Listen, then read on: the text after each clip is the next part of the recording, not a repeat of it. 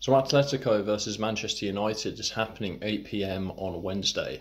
Please join my channel for that. I'm doing my first ever watch along of a football match, so I'm really looking forward to it, so please be with me. So let's talk about the game. Manchester United have been in shocking form. I've literally been shocked by the form that we've been in. Considering the players that we've got, we've been absolutely shite. We've got a good manager as well now. We've got a manager with modern tactics, so we can't actually sort of point the finger in the manager's direction anymore, I don't believe. Whereas a lot of the time when Ollie was there, it was like, oh, he's an inexperienced manager, this, that.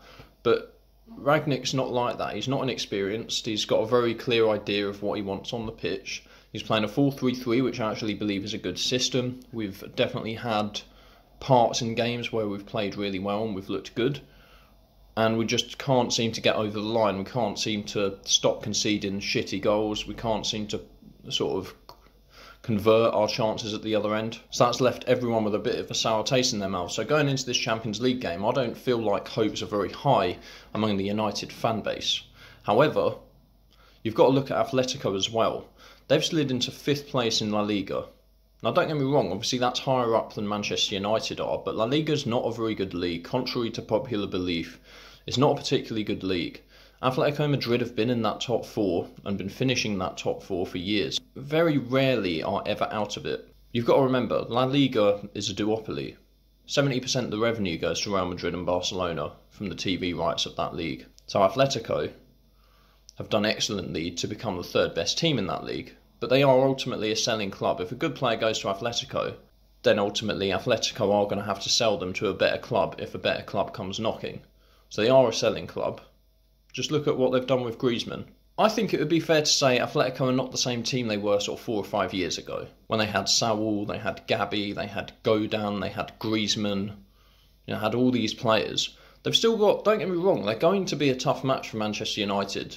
I think Atletico will provide a stiff test. If you look at their formation, they're still playing that flat 4-4-2. Simeone does a masterful job of deploying it. 2 tough tackling centre midfielders, 2 sort of creative inverted wingers, and you've got 2 strikers that work really hard.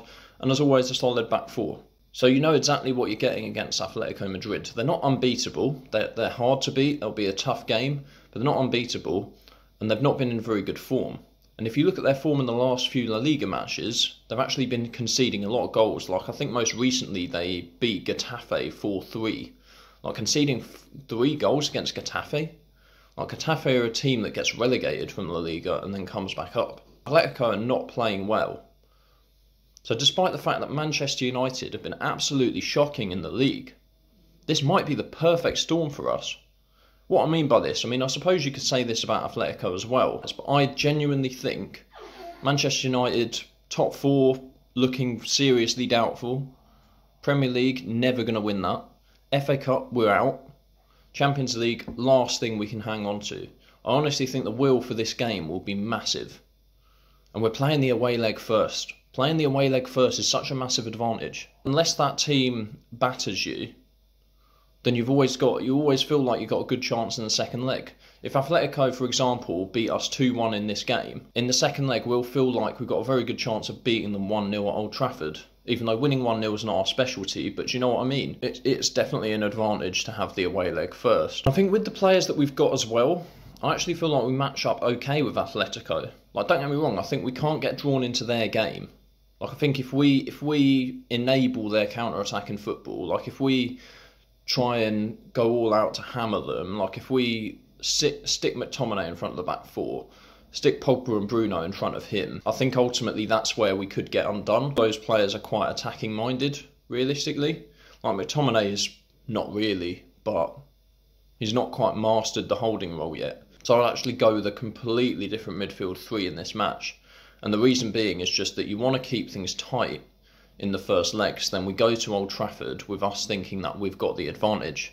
Now don't get me wrong, I think we should try and nick an away goal, and I think Ronaldo, Sancho, Rashford, that's a front 3 that's very capable of doing that. So I just think we might as well pack our midfield with hard workers. The experience of Matic in the holding midfield role would be really good for Manchester United in this game. I think Matic should play as a number 6 in front of the back 4. Back 4, I'm not really sure what we do because I think Maguire is just fucking terrible. I don't know if Tellez is fit yet. If Tellez isn't fit, obviously we'll have to play Shaw. Dalot should probably continue to play ahead of Wan-Bissaka because Wan-Bissaka has just been very, very poor this season. But then, is Fred back? Because I actually think the best midfield three to play in this game would be Matic, Fred and Bruno. But if Fred is back, then I think he should play. He's good in the Champions League, and in this sort of game as well, where Atletico have a very high energy midfield and they like to counter-attack, I honestly think Fred's a great player for this sort of game. Like, I'm not a big advocate of Fred because I don't necessarily think he's good enough for the starting 11 of Manchester United full time. But I think for this sort of game in the Champions League, he's perfect for it. So I think Matic, Fred and Bruno is the midfield three we want to go for, with an attacking front three of Sancho, Ronaldo and Rashford. And then if we can keep it tight at Atletico and win 1-0 or, even hold them to a 1-1 draw, then we've got a real advantage going into the home game. Because Atletico are not a good team. When they have to attack, they're not a good team. They're not a good team at sort of being on the front foot and having to play that attacking football. If we can stifle them somewhat at their own ground, rather than trying to go all out and attack against them and then enable what they like to do anyway, that gives us the best chance of winning. And I hope that Rangnick sees that, because this is our last chance. In short though, I'm just going to be honest, I'm very, very confident about this game. Even though the Premier League form doesn't really give me any reason to be, this is the perfect storm for Manchester United. We're out of the league, like I say, out of the top four possibly, out of the FA Cup. The Champions League is the last thing that we've got. Atletico Madrid are off form. They are there for the taking. There for the taking. So let's go out and beat them.